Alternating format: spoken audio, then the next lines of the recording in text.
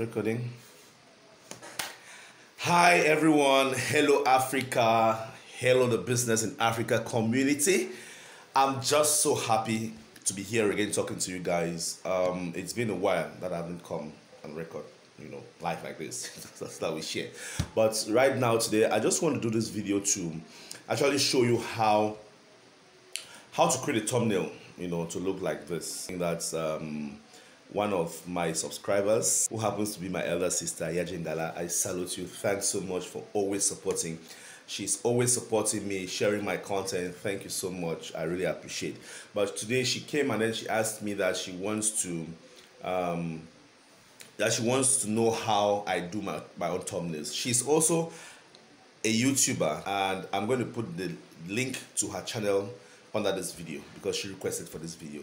Her channel is Yaje Ngala, Y-A-J-E Ngala, N-G-L. So you can always click on her channel. She's into fitness, health and fitness, which is something very good, and you can always follow her. So I'm doing this video just for you, and then for any other person who is a YouTuber and finding some difficulties doing thumbnails, or wants to do thumbnails like mine.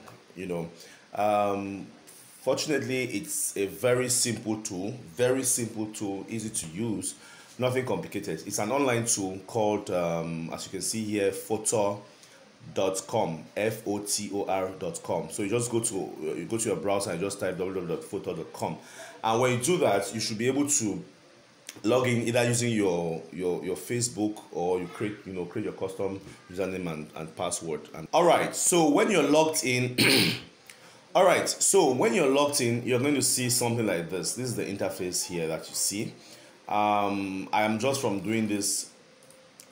creating this thumbnail. So I'm going to do what we call, you have on this upper right corner, you're going to have page, and then you have images. So a page is like a new blank sheet, okay? And then now you can import images, as you see my images that I import here. So let me just create a new blank page and go through doing. Let me go through creating this same thumbnail from zero so that you understand exactly how it works, right? Okay, now I'm going to just add a page. Okay, you now see I now have a blank page. Now on this other side, if you look here, you have templates, you have stickers, you have text, you have background, and you have the cloud. Now the cloud is like everything you store here comes up to the cloud, okay? So anything you've imported before, it stores. You have a particular space, which is about 50 meg. I've already used 43.7 for my own free space, so I'm surely going to go back here and delete some old pictures that I don't use anymore, okay? But that said, let me look at, I'm looking for my logo. Oh, that's fine, no wahala. Okay, now you have what we call background. So you can use different types of backgrounds for your stuff. You just need to click on it, and then your background is going to change. Okay, this one is a paid background. So there are free backgrounds like this. You see, I just changed the background of my page. So you have free backgrounds, and then you have paid backgrounds. Let me change it to this. So just depending on what you want to design, and then you can do that. But I'll usually just leave a plain white black background. And then now the next thing is you have text, different types of text. Different types of text as well. You have heading, you have subheading, and then you have title. So I want to add a text here, and you just type it in. How to start a catfish farm. No, how to start a catfish farming business. Okay, now this is how to start a catfish farming business. As you can see here are the texts, but I don't like this particular text type, okay? So it's easy to just come here, and then you see all the text types that we have, and as soon as you change, it just keeps changing. So you can select now the one that fits what you want to do, depending on the design that you're doing. So I would usually go for, I think, Sigma 1. I like this one because it is bold, and it gives me what I want. So holding the edges, you can drag to expand based on on your design. Okay, so I like doing this. I like putting this one this way.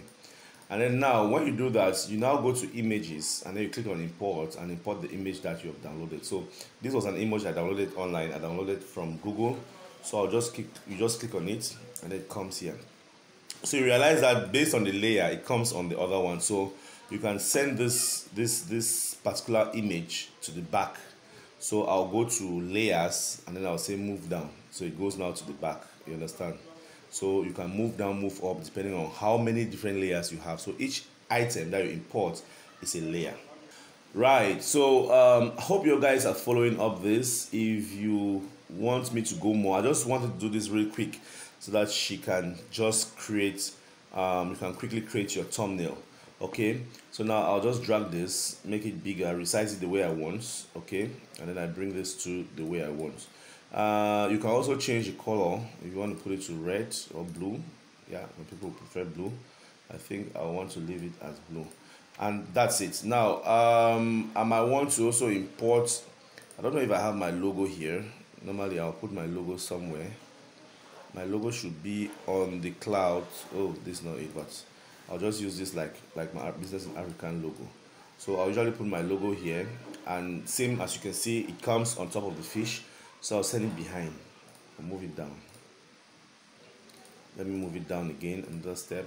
Voila. So it goes now behind, and I can do whatever I want to do here. Yeah.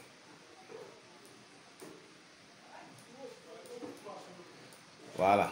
So this is pretty much how it comes, and then now you can either just go save it, you can share it, save it, or do whatever I want to do with it. But I have another thing that I usually do. I just screenshot it and then I take it to Paint. It's a very simple program, and then I crop it out. So it just depends on how you want to do it, and then I just crop it out so that I can now manipulate what I want to manipulate, and my image is out. Okay, but from here you can simply just save it to the location where you want it to go, and then you choose the file type and then you download it. Okay, so ladies and gentlemen, that was just a very quick tip on how to create very good looking thumbnails. It's a very simple tool. It's free. You call that photo.com. There are so many of free tools like this, very simple to use, straight to the point, and this is what I use to do my thumbnails, and I know you can use that as well. If you're new to this channel, make sure you click on the subscribe button, because I'll be bringing in a lot of other short tips on YouTubing in my subsequent videos. So make sure you click on the subscribe button, give me a thumbs up, and also leave me a comment on whatever topic you want me to do in the nearest future. And I'm going to do that for you. Thank you, Yajengala, for always watching and coming back and commenting. Thank you, thank you, thank you. And guys, you should also go down to the description box and subscribe to her channel, Yajengala. The link is right there. And, you know, so that you can keep fit, you know, you understand what I'm talking about. So thank you guys for watching. And I'll see you in my next video. Peace. I'm out. Bye-bye. Top 4 countries to start a cocoa plantation in Africa. While cocoa originated in Central America over 5,000 years ago, its popularity and production has spread globally. We look at the nations that lead Africa in cocoa production. Chocolate means many things to different people. It can be a special treat, a guilty pleasure, or a delicacy to be mulled and evaluated much like wine. But for many people around the globe, it's also serious industry. By 2021, the global chocolate market will be worth $98 billion US. Chocolate is made from cocoa beans, which locally grow on cocoa trees. Historians believe that chocolate consumption originated in the pre-Columbian societies of Central America at least 5 millennia ago. Today, however, the production and consumption of this sweet treat is a complex world trade network. Welcome to the Business in Africa YouTube channel. In these videos, we bring to you exciting information about Africa and the world at large. So if you're new here, consider subscribing and also turn on notification so you don't miss any of our videos. So who is driving the global choco industrial complex? In other words, Which nations harvest and produce the largest crops of cocoa beans to satisfy the Earth's sweet tooth? According to the UN Food and Agriculture Organization, these are the top cocoa producers in Africa. Number 1, Cameroon. From chocolate home in South America, the list now travels across the Atlantic Ocean to Africa, where all but one of the world's top 5 cocoa producing countries are located. In terms of total mass, West Africa produces more cocoa than any other world region. Cameroon has historically been one of the world's largest producers of cocoa, growing 275,000 metric tons in 2013. Despite this fact, the cocoa business in Cameroon is under threat.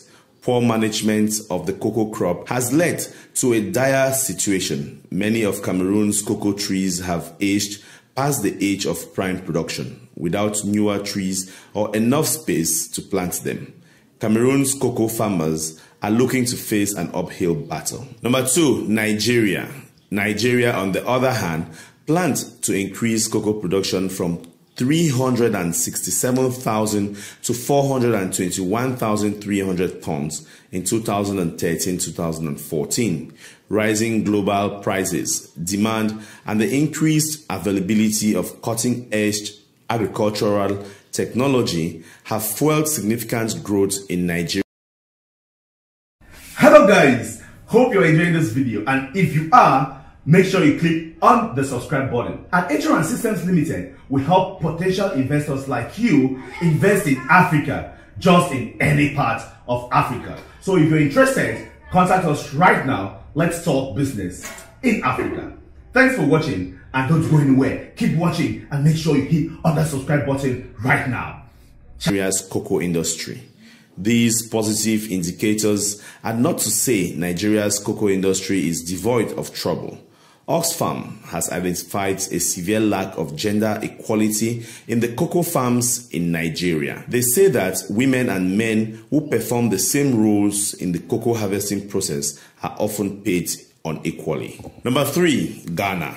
In Ghana, cocoa is king, with the production accounting for just under a sixth of the country's GDP. Over 3/4 of the country's farmers define themselves as smallholder farmers, meaning the cocoa farm is owned and maintained by farmers who live on the property. Despite the lack of corporate control, or maybe because of it elsewhere, high operational costs are taking their toll on the Ghanaian cocoa industry. Some cocoa farmers from Ghana have taken to small